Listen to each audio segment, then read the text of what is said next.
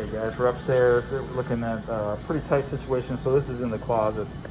Look at replacing furnace, coil, supply plume. We got about 80 inches from the floor to the door jamb up top here. So obviously our humidifier has got to be a little bit lower than that. It does recess back a little bit, but need that room. We do have a good valve for shut off. Probably get into power vent style.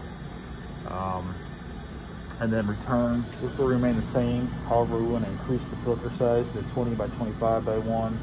Put on a return air face to get better airflow coming back to the unit.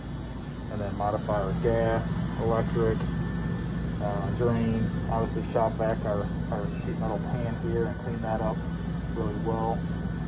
And then return, oh, that's not it. So return is probably in every room. That's coming up this way. So take a closer look at that and all the vents.